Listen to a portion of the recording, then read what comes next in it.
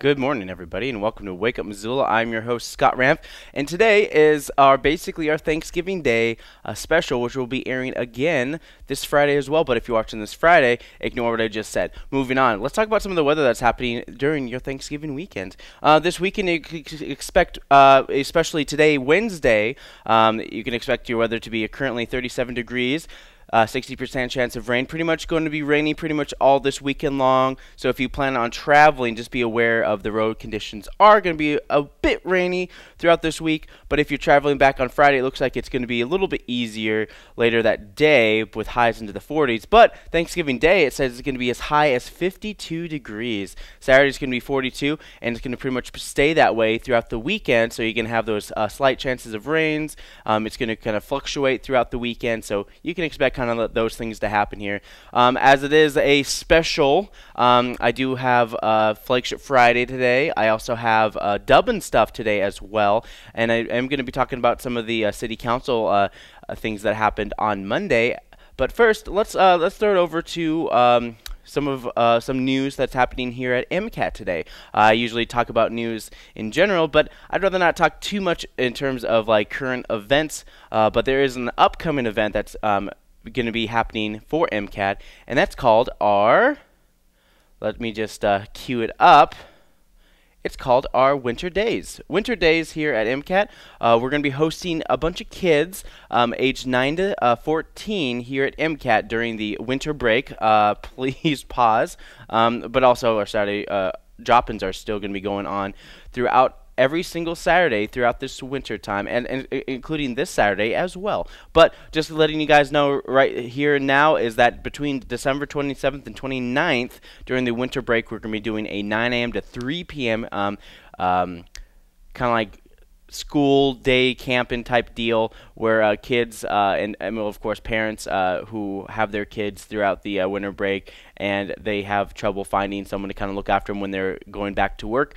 We offer this from 9 a.m. to 3 p.m. We also have pre-care starting as early as 8 a.m. for anybody who wants to jump on that as well. It is the simple price of $99 for per kid to join our nice little winter camp. So we call it Winter Days, and it's going to be hosting MCAT kids as well. But also, just letting you guys know, going back to more of our Saturday animation, Saturday, every single Saturday, MCAT offers kids between the ages of 9 and 13 from 1 p.m. to 5 p.m. The fee is $10 for up to 4 hours of learning and fun. You can call us at 542-6228 if you would like to learn more about this. You can also email us mcat@mcat.org. A lot of times we always encourage parents to bring a thumb drive so we can basically put what the kids have created in stop animation in that. So that's that. If you want to learn more about me and my morning show, you can log on to wakeupmissoula.wixsite.com/wakeupmissoula. So nice we made you write it out twice. But without further ado, I'm going to present to you guys. It is the basically the kickoff to the holiday season, the Macy's Day Parade, and another. I don't know who's playing the football game, but there's always a football game on Thanksgiving. Why we make our football players play football and not actually spend time with their families, it always baffles me. Anyways, without further ado, here is the kickoff to the holiday season with a 1948 cartoon, Rudolph the Red-Nosed Reindeer. Santa Claus. Wake up. What? What's everybody going on in here? Oh, snap. Would you look at that? I got a shining nose. I think I got an idea. Hey, buddy, wake up. What do you want? Yo, man, listen, from me? Dolph. I hate to be rude, but you got a nose that I need to help fly through these planes. Come on, Rudolph. Guide my sleigh, and I'll show you the way. Yo, plus your nose would really accentuate my rims, yo. Alright, but I gotta go around my parents. God, Santa. Don't worry. He's not a stranger. He's Santa. Don't worry, Santa. I just had to write a couple letters to some other witnesses and potential people. Here, let me light the way. My name is Santa, and I'm here to say that Rudolph will light the way. Light it, Rudolph. Light it, Rudolph. You kinda like this, Santa Claus? Alright, we're here Sunnyville. Rabbits get presents too. I've been looking for a hood ornament, and I'm so glad you decided to do it. Oh yeah. Not really right that way. Yo, and this is how you stuff a stocking. Yeah. Heary, heary, from now on, reindeers must walk on their two back hooves. Jeez, I swear you guys, no one listens to me.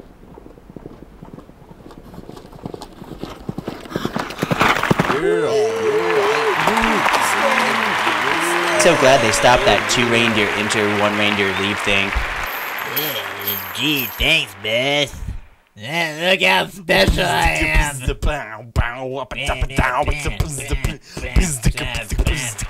Oh man, I heard he got his nose did. This is Rudolph. You my boy now, Rudolph. You my boy. Now I can die in peace.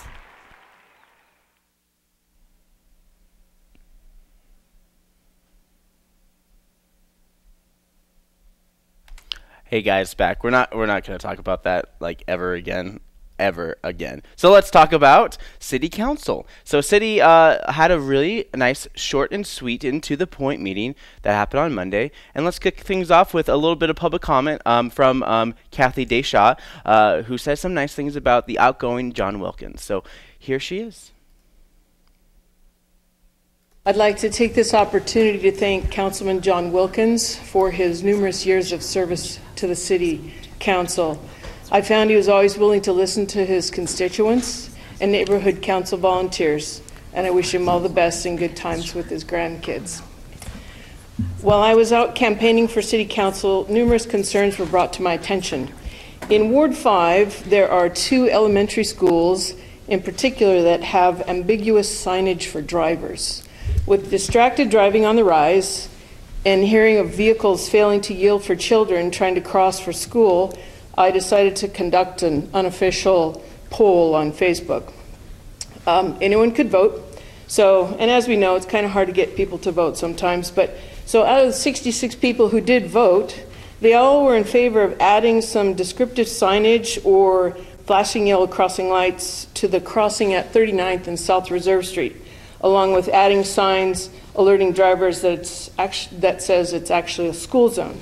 So currently, this is the signage that is on 39th Street, South Reserve, and there's nothing to indicate that you're actually kind of entering an area where there's a school nearby. All right, so that was Kathy Deshaw, and of course John DeBari later on answered the concerns, and according to John DeBari, that there is signage going to be posted there, and there's also going to be more of an area for alerting drivers about the oncoming crosswalks as well. So that's just kind of saying that part. But of course, I have John Wilkins. He has fought for these kind of areas. He's always been concerned about children and the traffic areas, especially when making new curb and sidewalk to basically be able to have crosswalks for kids, especially if it's in a school area like this as well. So his term ends January 2018, but it may actually end just before that. Here is John Wilkins with this remark. Thank you to all my supporters out there. Thank you to the neighborhood council. I think I've been on that for 20 years or more. This might be my last night because I'm going in for surgery. I'll find out next Monday, actually, when that'll be. So I might be here next Monday night, but I'm not sure. And I really appreciate all the support I've gotten. So thank you. Marilyn. All right, so that was John Wilkins with his potential kind of like final words. But other than that, there is a proclamation. I just want you guys to know that not only is it Black Friday, but it's also what am I trying to say? Okay, what I'm trying to say is that the city of Missoula did a proclamation which basically talked about buy local Saturdays. So I always think okay, so Black Friday is happening this Friday. And as a result, as a reaction, the city of Missoula wants people to buy more local, so they're having some special deals happening on Saturday for anybody who is interested in shopping in the downtown Missoula area on Saturday. And here's John Wilkins with the proclamation. Whereas small business from the backbone of our local economy generates jobs and improving the quality of life for citizens. And whereas the city of Missoula, Montana supports the official local small business and recognize the critical role they play in our community. And whereas Small Business Saturday is a nationwide campaign to cultivate business for small merchants on the Saturday after Thanksgiving.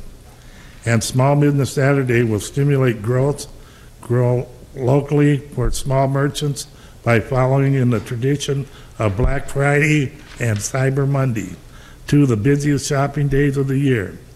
And whereas we encourage citizens to consider shopping at small businesses, at small merchants on Small Business Saturday on a way to boost the local economy and strengthen our small business community. And the mayor's not here, but now whereas John Engen, Mayor of the City of Missoula and the State of Montana, do hereby proclaim November 25th, 2017 in Missoula, Montana as Small Business Saturday, and encourage our residents to recognize and support small business within our community by shopping these establishments on Saturday following Thanksgiving.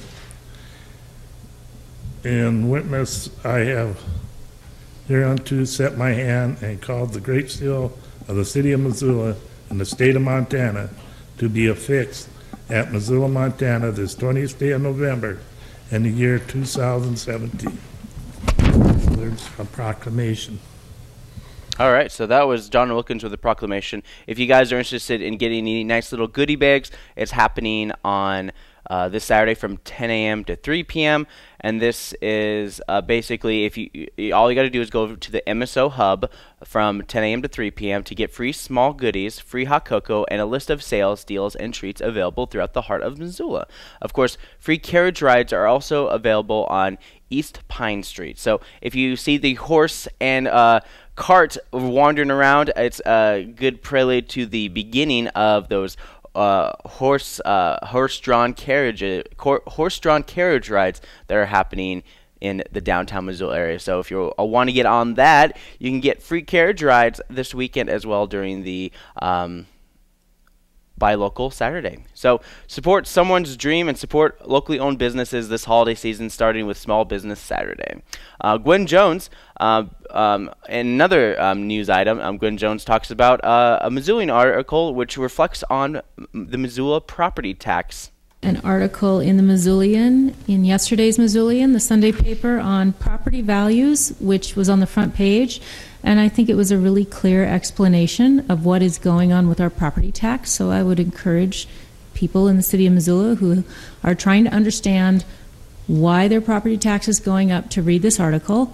I know that I certainly get a lot of messages and emails from constituents regarding their property taxes. It's a difficult subject, but this was a big reappraisal year. If you read the article, it talks about how we've had 6-year cycles. Now we've gone to 2-year cycles on reappraisals, and also the timing of the reappraisals with the 2008 recession. All of this, it's complicated, but bottom line is it caused a big increase in our property taxes. And Missoula, Kalispell, Bozeman, and Whitefish are the cities seeing the most rapid rise in property values. So these are the cities that are seeing a rapid rise in property taxes. So it's a big topic of discussion. It's complicated, but I think this Missoulian article did a great job explaining a complicated subject in a very understandable way. So I would encourage people to read it. Basically, if you don't remember some of the financial crisis back in 2009, is that the banks, a lot of times the banks bet on the mortgages to make any extra money, which eventually the mortgage system did fail, which resulted in a lot of the banks needed to be bailed out by the U.S. government, which is why property taxes are much higher because the money that they was used to bail out the banks is being used to basically for property tax that you guys are paying off. So makes it harder to be a homeowner nowadays for sure. Let's move on to the next subject before I get too much into it. Jason Deal, he is the fire chief here in the city of Missoula. He explains why it's important to have an ambulance with the fire crews and at fire stations for any emergencies they get responded to. So here is his reasoning behind the ambulance. I'm not here to bash the private ambulance service, Missoula Emergency Services. They have overall been meeting the response time standards that are outlined in their performance contract, but the justification for this is acute instances of excessive delay in ambulance transport where our firefighters are on scene for 10, 20, 30 minutes or more before an ambulance can arrive to perform the transport.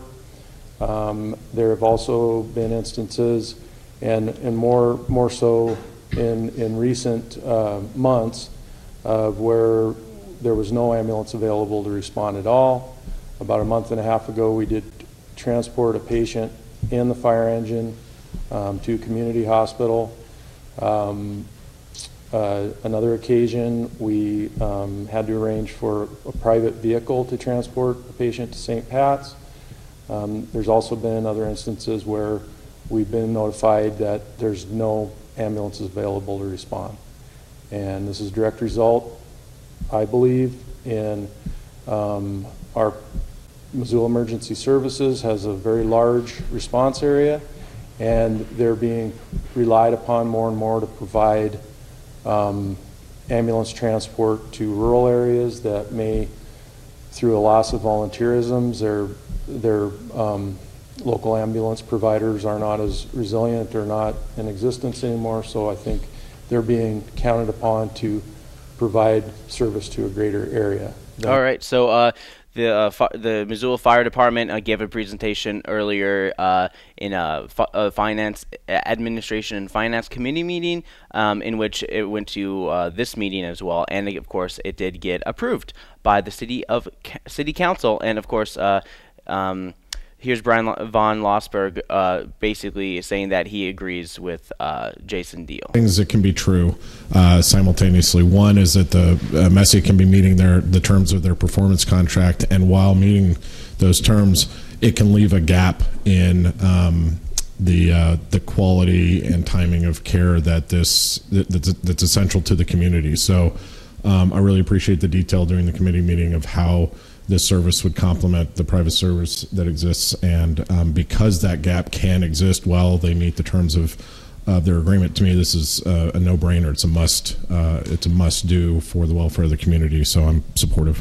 All right. So so the city of Missoula agreed to purchase a $173,000 for a new ambulance for the fire department's emergency response units. Confusion about Linda Vista Boulevard bike lanes brought to light a discrepancy between state and local law and how these laws are enforced. Namely, there is no local ordinance in the parking chapter to prohibit parking in bike lanes, and as such, so the city will remedy this with an ordinance change to give police more authority to enforce parking issues, and Jordan Hess talks about these issues. A couple of use cases, very select use cases around the community were pointed out by the Missoula Parking Commission, where more parking would be needed to be taken out in order to implement the ordinance than would actually be required to have a transit stop. And so the proposal tonight is just to reword that a little bit to make it a little bit more workable for the Parking Commission and for Mountain Line. So with that, I'll make a motion to reconsider an ordinance of the Missoula City Council amending amending Missoula Municipal Code Title 10, Chapter 10.22, Section 10.22070, titled Parking Prohibited in Specified Places, in order to prohibit parking in a bicycle lane or bicycle path designated for exclusive use of bicycles or within 40 feet of a transit stop. All right, so basically one of the problems that they ran into during a lot of these committee meetings is that just because they wanted to have designated parking areas, they would actually get rid of more parking spots if they were to result in the prior solution, which would meet the standards of basically the transit mountain line deal. So what they did to kind of adjust this is to kind of like adjust the ordinance to better favor the bike lanes for these areas as well, and also without taking out any certain parking spots in that general area. So you can still, I guess you can park there, but you just can't park there if it's on a bike lane. That's just kind of how they're changing the ordinance. So basically be careful when parking in areas with a bike lane. You may get a ticket. To watch these meetings and more, you can log on to ci.missoula.mt.us. It's a wonderful website where you guys can enjoy some city council and see what upcoming agenda items are. Basically get involved with your city government. This is the easiest way to get involved with any city government. They're always looking for volunteers and people to be on committees and councils and reports and stuff like that. But I think the easiest way to get your foot in the door is going through your neighborhood councils as well. It's it's a great way to get involved with the city of Missoula. If you're also wondering how to access those meetings and more, you can also go to mcat.org. So sometimes people have been having trouble accessing the Sire site, but the easiest way to do it is you just click on the tab that says 190, which is our civic channel, which shows all our government broadcasting and whatnot, and you get to watch Missoula City Council. Missoula Live is also new for the next 2 weeks, so if you guys are getting bored this weekend as well, you guys can enjoy that. But if you also want to watch some of the programming that is going to be on MCAT, here are some of the new programs going to be airing on MCAT, courtesy of Media Assistant Grants for the city of Missoula. And when we come back, I'll talk about some new movies that you guys shouldn't see this weekend. Hey everyone, I'm Joel Baird, the General Manager of Missoula Community Access Television, inviting you to this 4th edition of Out and About.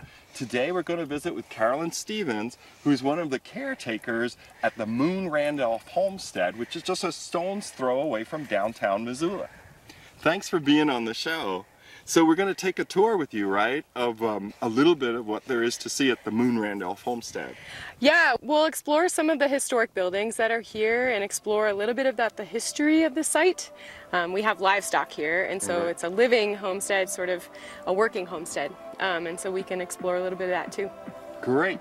Join us for the next 10 minutes when we take a look at the Moon Randolph Homestead.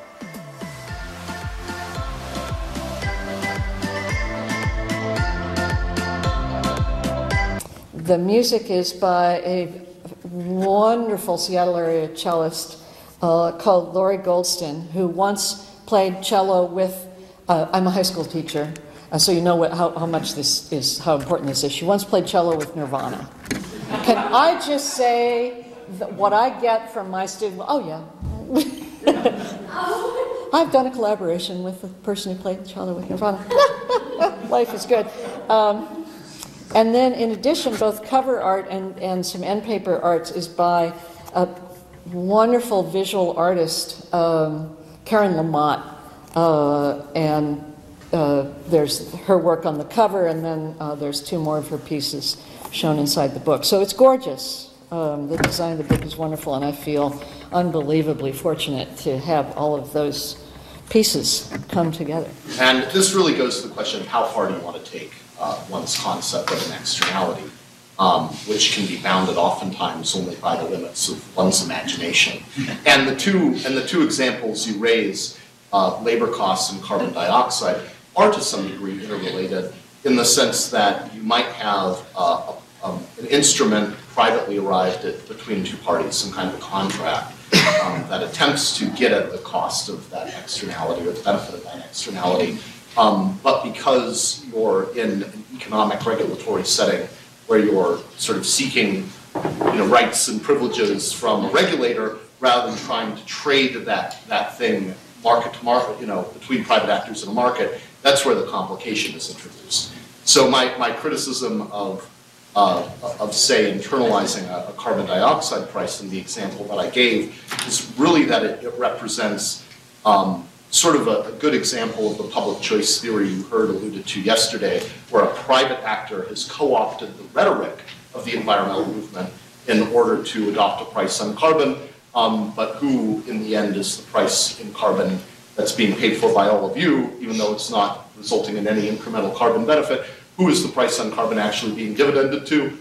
Well, the investors in private utility who aren't actually using it to reinvest in carbon-abating forms of energy. To try and pass Medicaid expansion. It's important for us. I have family members that are covered under Medicaid expansion. I have people in my life that rely on Medicaid in order to get health care. And it was deeply personal to us and to our members. So we lobbied nearly every single day during that legislative session.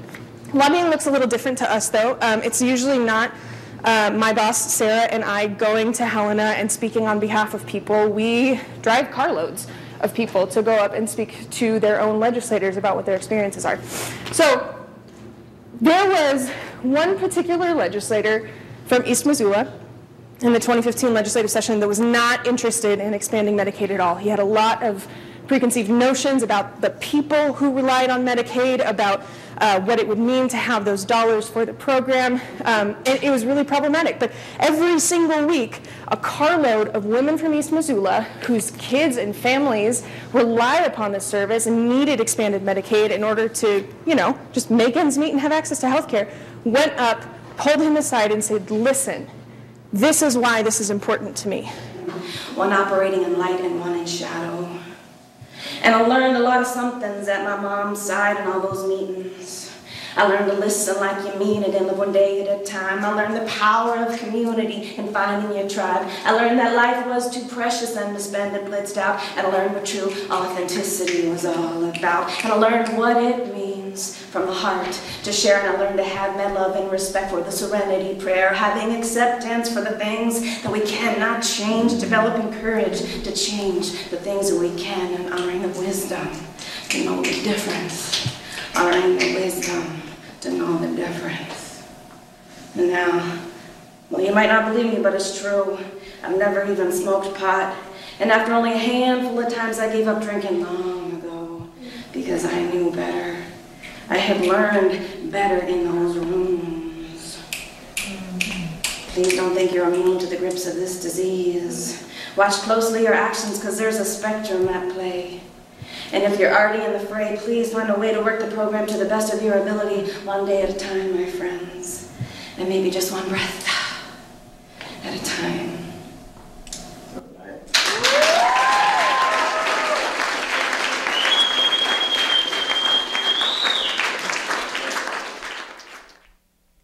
Hey guys, welcome back. It's movie time. Kicking things off was a movie about story that was created back in the 1800s, the 19th century, if you want to get political about it. Basically, from the creators of A Christmas Carol. But no, the actual creator comes a docudrama about the telling of that story, joining Charles Dickens in his quest to make Christmas relevant during the time of stick toys, Legos, and Tickle Me Elmos. He's a man haunted by the ghost of his writer's block in this tale of selflessness that creates Ebenezer Scrooge. In this ghost story turned acid trip, as the writer, who is best known for his book and not so much Tale of Two Cities and Oliver Twist, which have very similar themes of class struggle in industrial London. Watch how he turns a culture of selfish rich white guys soft in this tale of tales. It's kind of like a reenactment with a bigger budget and the guy from Beauty and the Beast. So honestly, there's been many tellings of the tale of A Christmas Story. Sir Patrick Stewart did one.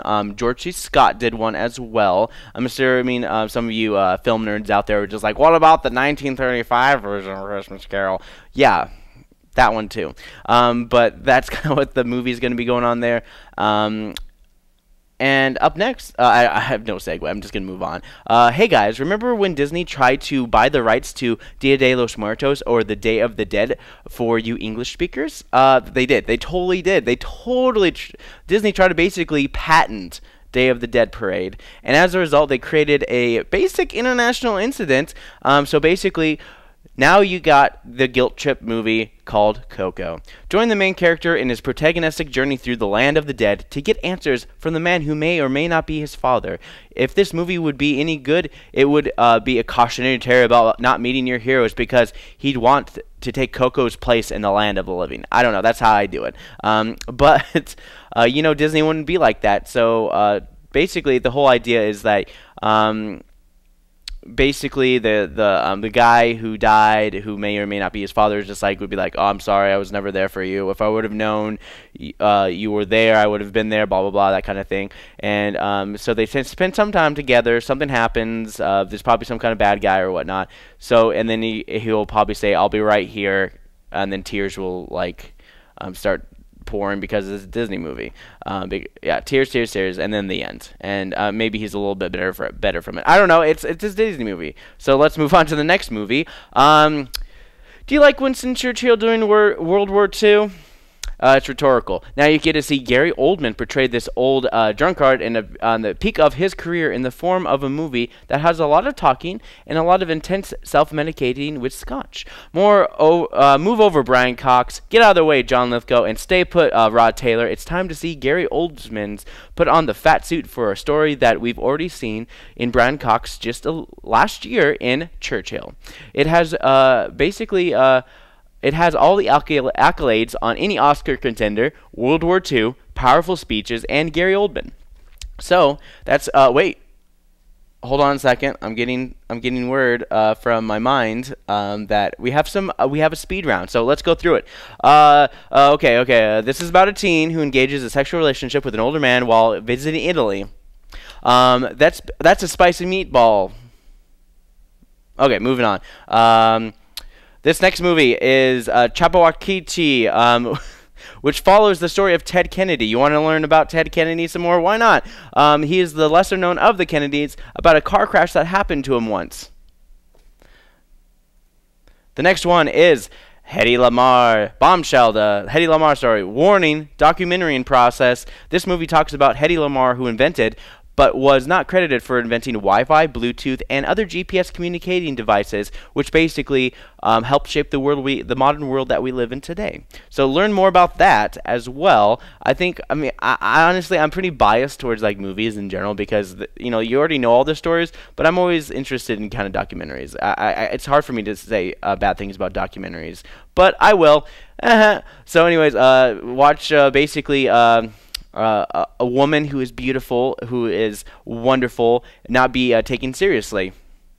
Haven't heard that one before. But that basically does it for all your wonderful new movies that are coming out this weekend that you've probably seen before in one way or another, but they're just giving it another spin to it. So without further ado, I have another crappy movie that I'm going to show you guys, and this is from one of the little middle schools here in Missoula, and this is called Beat, The Beat.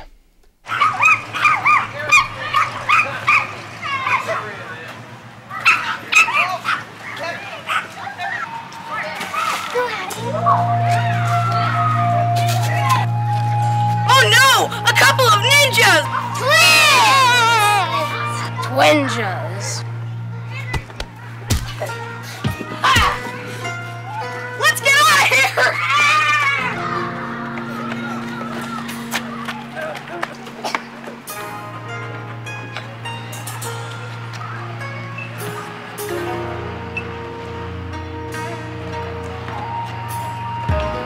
Let's split up! We're never going to find them!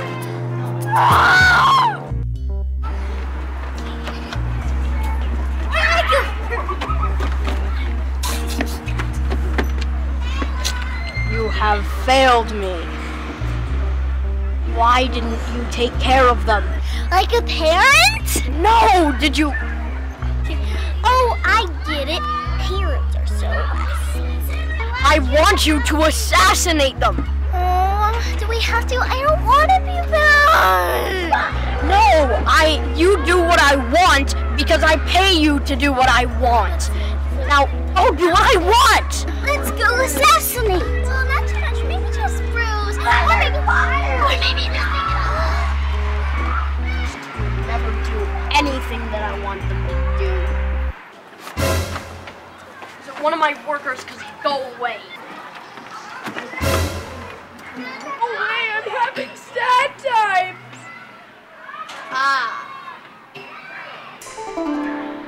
You! Try again. What's your name? I am Dragovich, the most famed criminal of all time! Oh. I stole all of Fort Knox's gold! Dragovich! Oh, yeah. Yeah, now I remember. I remember you. Finish him off! No, wait, isn't that a little extreme? You'll have a bullseye pinned on your back for tons of the greatest villains ever! Yeah. Boss, are you okay? My everything. Even your butt? Can you help me with my head? Yes. Including your face? And your pink toe and pinky finger and thumb and lips 5 hours later. And everything? And your stomach? Yes. And your arm? Are you dead? Including your back?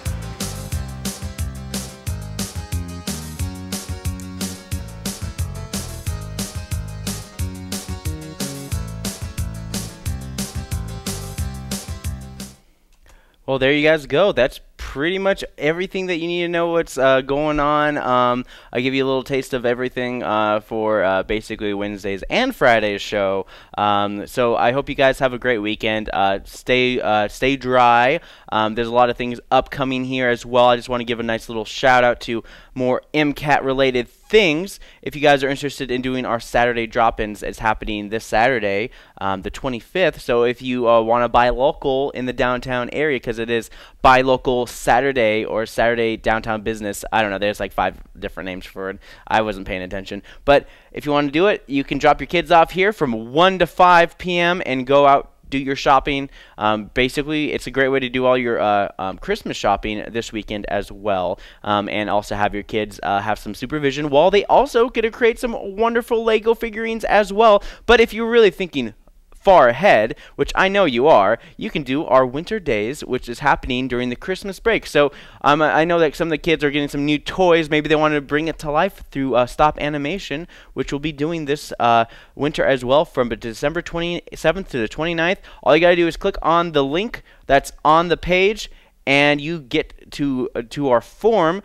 All it costs is $99. I'm just gonna be selling it throughout pretty much the whole month of December. And we have one more episode in November happening next week. It is November 30th, which kicks off my play. So if you guys are interested in going to see a wonderful play about A Christmas Carol, yes, A Christmas Carol. A Christmas Carol the musical premieres at MCT, happening December 1st, Thursday, and it's going to basically go on for 3 weeks. So Thursday through Sunday, and then again it'll happen Wednesday through Sunday for the next 2 weeks after that. This is going to happen from December 1st through this December 17th.